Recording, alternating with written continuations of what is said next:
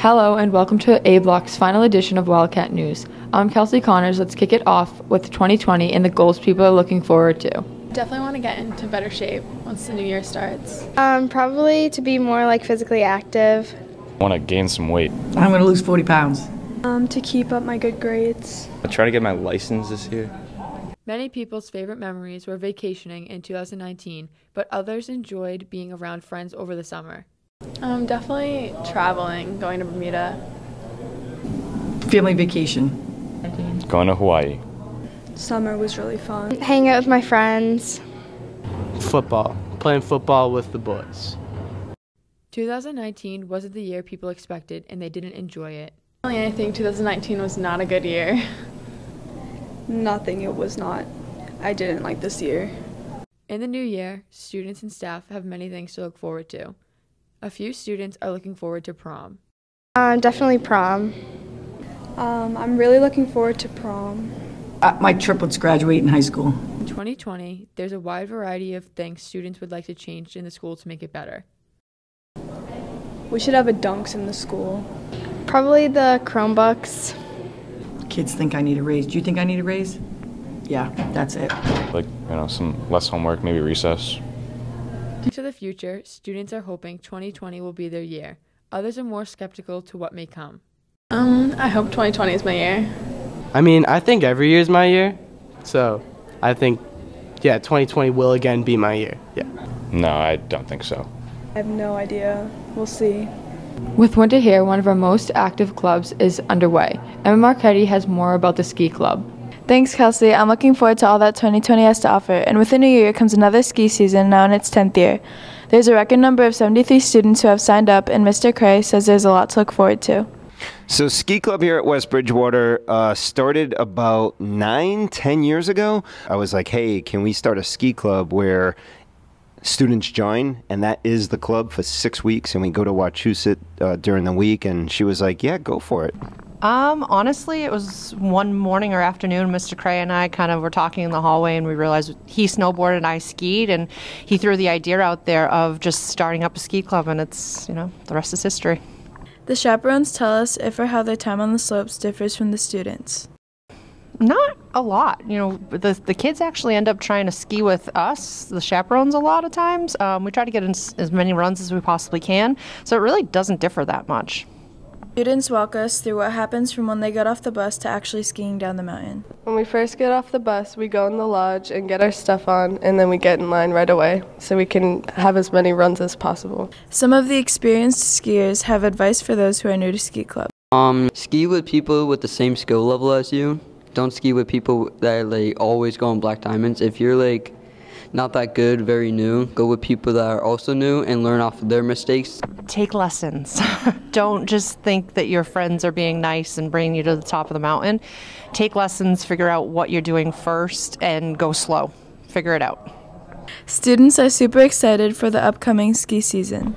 I'm nervous because I don't have any experience, but I'm excited that I get to try something new with my friends. Probably just going down the slopes with my friends, and the bus rides up are really fun too. So.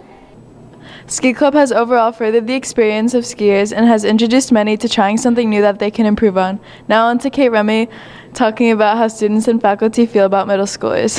Thanks, Emma. At West Bridgewater Middle Senior High School, grades 7 through 12 are mixed into the same building. This can have many positive effects, however, it can have its downs. The faculty oversees all the grades and how they coexist. Let's see what they had to say.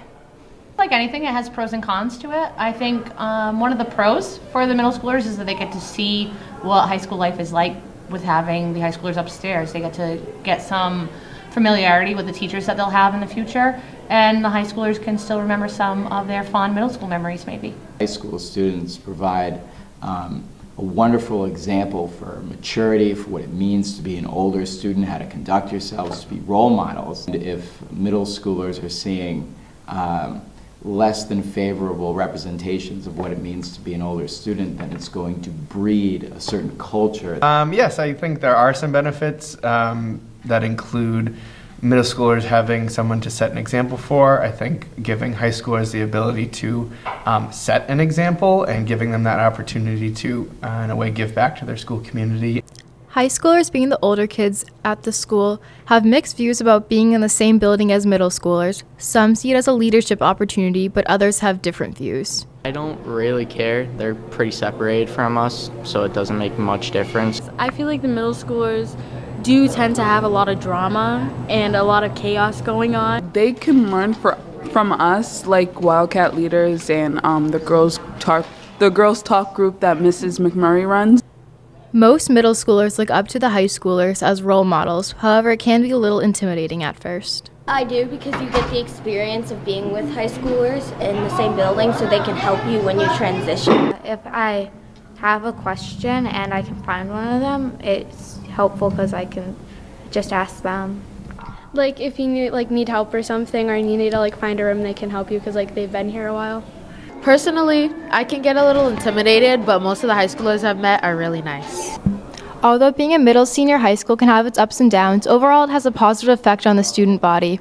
It's pretty chilly here in WB. Let's hand it over to Jacqueline and hear about snow days. Thanks, Kate. Snow days are important during the school year. Now let's see how the school feels about them. Mrs. Page informs us about how snow days work. There's really no limit to snow days. It depends on the weather. I mean, safety is always a concern, so I don't think we'd ever say we can only have 3 more. Hopefully we don't, but it really just depends on safety and conditions of kids coming to school. Our vice principal tells us the consequences of having too many snow days. In all the years that I've been here, we haven't, so hopefully, cross your fingers, it'll be the same this year. But I know if it gets to a point where we can only go till the end of June, you can't go into July, and we have to have the 180 days, that would have to start looking at possibly, vacation days, taking some of February and April. But we have, since I've been here, we have never had to do that. Some students let us know what they like to do for fun on snow days. I like to go to my friend's house if the roads are clear enough, and I like to watch movies.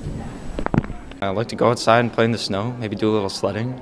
I usually hang out with my friends, or I go outside and have snowball fights. On snow days, I go plowing with my father and work. Many students enjoy snow days throughout the school year. Yeah, I do, because I get to relax and I don't have to go to school. Yeah, because we can get a break from school and the snow is really pretty. I do like snow days. It takes time off of school and you get a day off. When they come, I do like them, but never too many because I'm trying to get out of school in the summer. I like snow days sometimes because they're just a little break from school. You can catch up. Ryan prefers to have less snow days. I'd rather have less snow days and more summer because that's just more free time when there's better weather. Students tell us their opinions on snow days. Sometimes it's nice, but then when it comes to June, it seems like a waste. I don't think they're a waste. It's nice to have a day off every once in a while. Now that you have some ideas of what to do on snow days, hopefully it won't be a waste of a day for you. Now over to Lindsay for some information on new drivers. As many new students begin to get their license, the concern for new inexperienced drivers driving in the harsh winter weathers grows. We spoke to some of our new drivers. Let's see what they have to say. Driving in the snow can be difficult for new drivers. Here's what they had to say about it. Yeah, I've driven in the snow a few times.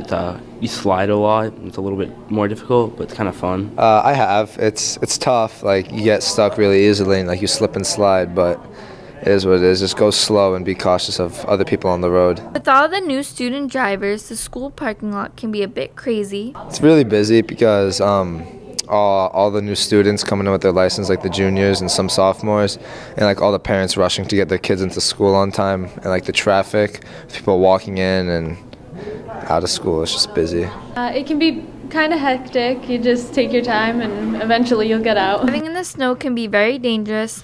We see if students and teachers take it slow. Yeah, I definitely take it slow, but I don't go 20 miles an hour. I still go the limit. I would say not only to respect snow, but also rain. Nobody respects rain. Very dangerous. Slow down when there's inclement weather. Got some advice from experienced drivers for our student drivers. If I had a safe driving tip in the winter, I would give them, if there's ice on the road, even if you can't see it, just take it slow because black ice is very, very dangerous. So just take it slow around corners. Even if you can't see anything, just drive slow. Well, the most important thing is that is when you see posted speed limits through the most of the year, say 30 or 40, you have to really reduce those speed limits when there's any sort of snow or ice on the road. So a 30-mile-an-hour speed limit that might be safe in August is probably going to be down to like 15 or 20 in the winter. So you have to follow the rules of the road as always, but you always have to leave extra space and operate a little bit slower when there's ice or snow on the road. To all the new student drivers, make sure to be careful when driving in these weather conditions. With the season of winter in full blast, student drivers are not the only concern. Let's hand it over to Darlene and learn more about the flu. Thanks, Lindsay. It's that time of year again. You guessed it, flu season. So it's usually in the fall and winter, so we start seeing cases of the flu around like October, November. It really starts to ramp up, and the peak is usually December and January. People with the flu often share similar experiences. So the symptoms of the flu are fever, headache, chills, sore throat, cough, and you just feel lousy, muscle aches. I haven't had the flu, but my brother had. He was in bed all day and he couldn't really get up. His body temperature really high and he didn't feel like doing anything but laying in bed. Throwing up, a lot of laying in bed, some hot soup in there. It makes for a terrible evening. There are many different ways to prevent the flu. I do not encourage students to share things like chapstick. I see that happening all the time. Or take a sip out of their friends' water bottles. Not only are they spreading the flu, but a million other different bugs and germs that are on them. So kind of making sure that what you keep is to your own and waiting for the rough time of year to pass. I try to encourage my students to use hand sanitizer that I have. Making sure that you wash your hands often, keeping your hands away from your face, your eyes, nose, and your mouth, making sure to cover your cough if you are coughing or sneezing so that you're not spreading it to anyone else. But most importantly, I think just making sure that you're supporting your body's own immune response. Well, one of the best ways to do that is to get a flu shot, which you should do, although sometimes it's not as effective. But I think generally hand washing, sneezing into your arm, coughing into your arm, and just generally trying to prevent any spread of germs is a good way to do that. Kind of keeping a clean environment around you is key, and hand washing is key, and really kind of distancing yourself from people who might carry the infection. So, crowded environments and other things like that. If you know that you're not feeling so hot, don't go to a party, and spread all your germs all over the place. Hopefully use these tips to prevent the flu and stay healthy all year long. You wouldn't want to miss the Super Bowl because you had the flu. Now let's head over to Nico and hear all about the playoffs. Thank you, Darlene. Now we're going to talk to some football fans at West Bridgewater High School and see what they think of the NFL playoffs. Mr. Cray seems like he has been a 49ers fan his whole life. The team I call my favorite is the San Francisco 49ers, and that's because growing up in the 90s, late 80s into the 90s, my dad wasn't a Patriots fan, he was a Giants fan. So there was no Patriots allegiance in the household, so I was kind of free to pick whoever, and the 49ers were awesome at the time with Joe Montana and Jerry Rice and Roger Craig, so that's the team I caught on to. Mr. Cray believes that the Ravens and 49ers will be in the Super Bowl. No, I feel pretty good about the 49ers-Ravens in the Super Bowl. After watching the game 2 weeks ago, that made me realize both teams are at a level of competition that is above just about every other team in the NFL. Mr. Cray believes that the score will be 42-35. So if Ravens 49ers end up in the Super Bowl, it's probably going to be a high-scoring affair because no one can stop Lamar Jackson, so the Niners are going to have to keep up. You're talking like a similar score to what we just saw last week at the time of this taping, where it was probably like a 42-35 kind of thing. Mr. Stanford is a Patriots fan. My favorite NFL team is still going to be the home team, the Patriots, just because I grew up around here. I'm not like a crazy fan. I'm not a fair weather fan either. When they win, it's great. When they lose, I'm not crying myself to sleep at night or anything. Mr. Stanford agrees with Mr. Cray and believes that it will be the Ravens and 49ers at the Super Bowl. It's tough. I think just right now, I think off the top of my head, I think there's going to be a rematch between the Niners and the Ravens. Mr. Stanford will think the score will be 27-24 49ers. Very tough. Both high-scoring teams. I'll say, let's say 27-24 Niners. Mr. Walsh believes that it will be the Patriots and the Seahawks again. I guess I'll go with the Patriots for the AFC. I'm a little concerned about the Ravens, but maybe we'll pull it together. NFC, I will go with the Seahawks. Now that most people were right that the Patriots would not be in the Super Bowl, and by the looks of it, they were even more right when they said it was going to be the Ravens and the 49ers in the Super Bowl. Thank you for watching our last episode of your A Block class. A Block out.